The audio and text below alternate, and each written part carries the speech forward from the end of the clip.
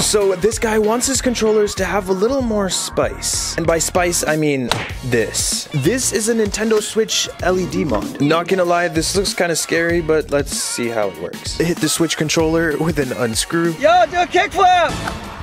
Yes! Now we can open it up. We'll remove the battery, read the instruction manual. So apparently we have to disconnect pretty much everything and then remove the board. Now we swap everything with transparent buttons. We'll fold back forward and frontward. Stick the mod to the board. I hope I'm doing this right. Check it out. We do have some LEDs going. We just have to put this all back together.